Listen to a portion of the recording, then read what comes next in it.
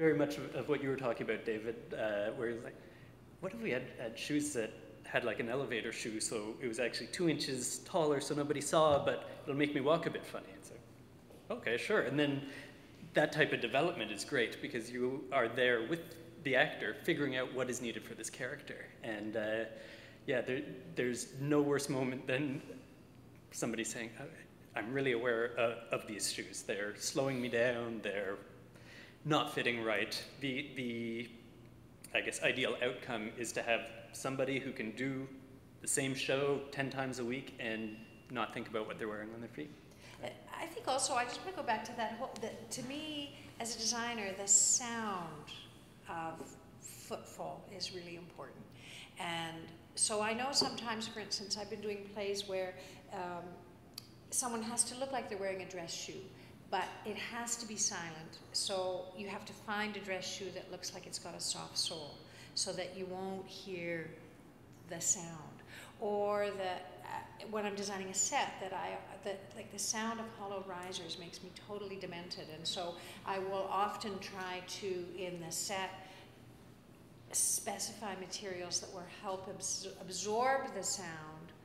If it has to look like they're walking on a floor like this, for instance, and they're walking in high heels, then you want to hear that sound or not? And you might, or you might not. But to me, it's very important to think ahead about what the nature of that sound is. And each character has the potential to make a different kind of sound. If they're going up a flight of stairs, what is that sound going to be like? And do you need to build the floor, or do you need to carpet the floor to absorb the sound, or do you need to enhance the sound? But it's, if you're doing shows that have music in them, you can't really tell anyway because the music is covering it. But if they're shows where it's language all the way through, and there is a lot of physical movement, it does become a really important issue. And you just have to make the choice and think about it. So if you do have all the guys in business suits and the wives in, lovely, the play you're inventing. My play. Your play. It's really shaping up. Yeah.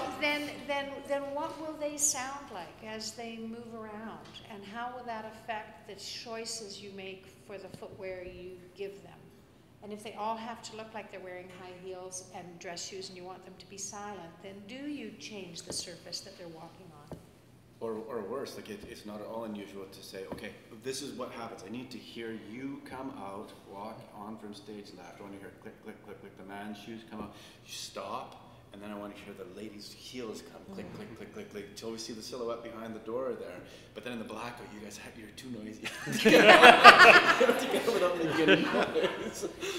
But then what you might do, if the silhouette there, is decide where the carpet is right. and decide where the hard floor is. So that if it's something that the audience isn't seeing, they may walk on the hard floor, but they may escape on a little strip of carpet so that they can muffle. Yeah. And Jeff has talked about orcs having to backflip on an elevator, but something you touched on just now is the strange nature of this thing that we do. If you can imagine yourself walking down that staircase and no one down here, that's one thing. But probably if any of you arrived late and you saw that there were about 100 people here, you're probably a little bit more self-conscious walking down the staircase. If you did in Act 1, a sort of just normal walk down the staircase, you're doing that 8 times a week. And if in Act 2, when you find out that the businessmen are here and you're so excited to see them, you sort of skip down the stairs and you jump the last 3. That's an action that you're going to repeat 8 times a week, minimum. And accidents do and will happen, and the strangest things happen. People, as in life, people tend to hurt their knee or their back or their arm doing the weirdest things. I slipped when I stood up out of my chair, or I tripped I tripped as I was going up the stairs, that kind of thing, because we're doing 2 things at once very often on stage. And if you're not confident in your footwear, this is looping way back to where it began, it's a disaster. I think on that note, a very important part of the process, in fact, probably a major part of the process, initially when somebody like Shawn comes with her drawings, the first thing that I'll do with whoever else is relevant in the process, depending on the show, is not think as much about what the shoe is going to look like in the end, but first figure out what all the problems are going to be leading up to it. And then figuring out how to make it all come together. Like, for an example, and again, tying to your question of odd and unusual footwear, I was working on a show down in Las Vegas, it's been about 3 years ago, and what the designer wanted was a guy in a pair of boots, and the show was a water show, so there's number one problem. Can't use any leather because leather in water is going to rot after a couple of weeks. So there's number one problem.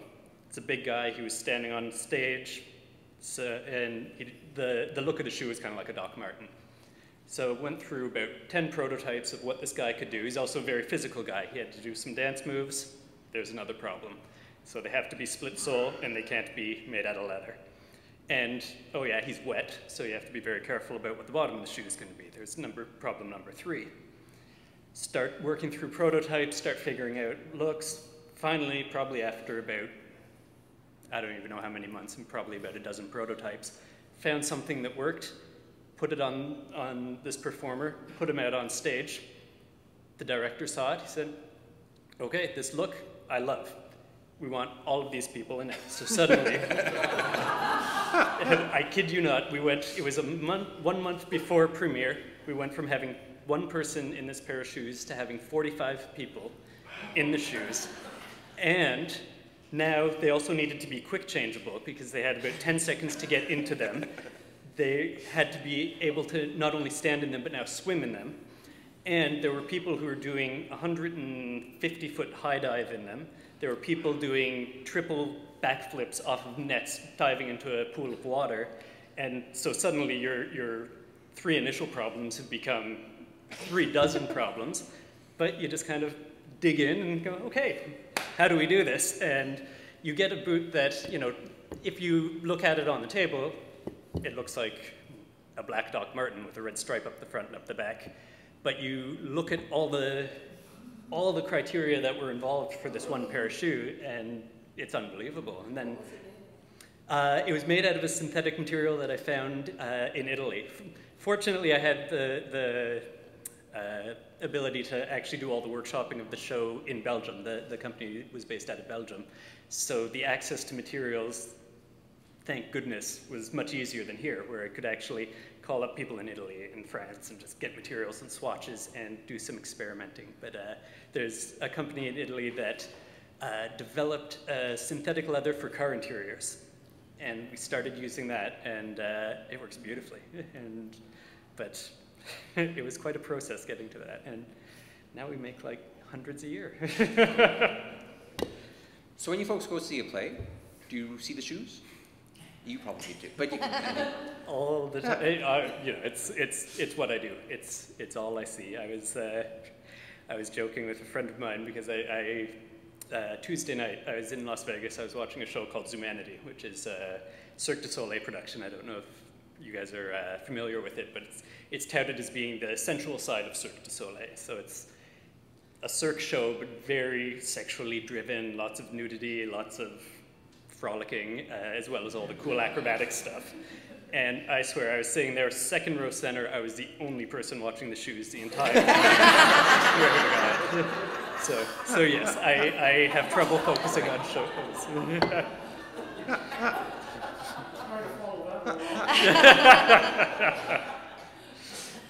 But like, what do you find when you're watching a show? I mean, not just the shoes, but the. Well, you know, I hope when I go to the theater that I see the entire thing. I don't want to be, if I'm looking at the details that relate to the work I do myself, if I'm looking at the set or I'm looking at the costumes or I'm looking at how things work, I think, well, I shouldn't be doing that because I hope I will be taken in to the performances and the story and the whole point of why they're doing it. However, I would be lying if I don't, if I didn't say I don't sit there often and go, now would I have done it differently? So when I don't do that, I love it because that means I'm actually really engaged in the evening, and that's what I hope the theater will do for me. Yeah, it's almost an identical answer, except to say that maintenance is an issue too, right? And if you're doing my businessman show, and the CEO of this company, as you know, like he's a very natty guy, and if over the course of 8 shows, because he's got that moment where he kneels, there's a scuff on the side of the shoe that didn't get addressed, between performances. I noticed that. It drives me crazy. This man would not walk around in those scuffed shoes. I think that's actually a really good point that we haven't touched on, which is that it's not just one performance, it's many, many, many, many, many, many, many performances. So that, for instance, I don't know if you have this when you're dealing with all those wet shoes, but I know as a costume designer, again, if there's 2 show days, you sometimes have to have duplicate shirts because one has to be in the laundry while the other one is being worn in the evening, and there's not enough time in between the shows to completely do all the maintenance. Or that often there will be situations where dramatically you need to have duplicates of things because this person came in clean, the businessman. The next scene was after he'd fallen into the dirty puddle, so he has to come in looking totally the opposite. So you have to have the duplicate suit, the duplicate shirt, the duplicate shoes that are all covered in mud, and even the maintenance of those. I mean, it's that the wear and tear of doing repeated performances on everything that the audience sees is phenomenal, I think. Yeah, absolutely. And when you think about, in your day-to-day life, the most beaten up piece of your wardrobe is going to be your shoes, because you look at what you put them through versus a shirt, a jacket, whatever. And it's really hard to keep shoes looking good. And that's, again, part of the process. Part of choosing the right material, making a good pair of shoes is something, okay, is this show going to be running for a week, or is it going to be running for the next 10 years? And if it's going to be running 10 years, what can I do to make these shoes last a year of that? So without starting to look bad, because there's nothing worse, and I would be hypercritical about shoes just because it's what I think about all the time, but there's nothing worse than seeing examples like somebody, a very nicely dressed gentleman in a beaten up pair of shoes because the show's been running for 6 months, or seeing a beautiful, and see this often, but okay, taking a step back, one of the problems with shoes that I will completely agree to is the cost. They're expensive things.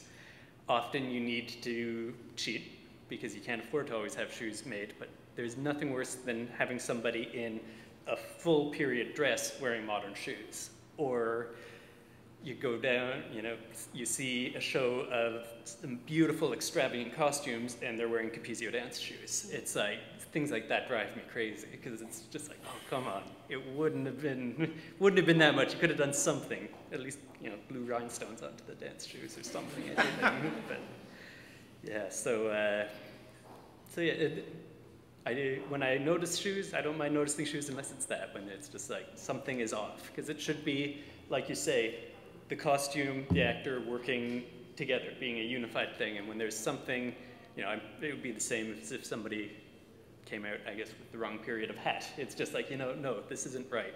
And even if you're not noticing the shoes specifically, there's something, even subconsciously, where it's like, okay, there's something wrong. That's my opinion. I think we're going to go to the floor. What I was going to say was the one thing I hate when I see somebody on stage turn their foot up and it's totally shiny and they just bought those shoes and they're supposed to have been wearing them for the last whatever. Sometimes with a price tag. I was going to say, right. And my favorite pet peeve on that too is that when you do get shoes rubbered, the stuff that they use to rubber the bottom tends to be along the front part and then under the heel. And I hate it when actors do that and I see the space in the middle. So I always make the wardrobe people black everything because I can't bear, it's like seeing the hardware. It just makes me crazy. But Jeff, do you use any software in the development of these shoes from an engineering perspective, like CAD/CAM or something of that nature? I don't. I do know of people who do, but I'm very much a traditionalist in my process. The only thing I use my computer for, other than to keep myself organized, is to communicate with people, and that's that's the only part where really anything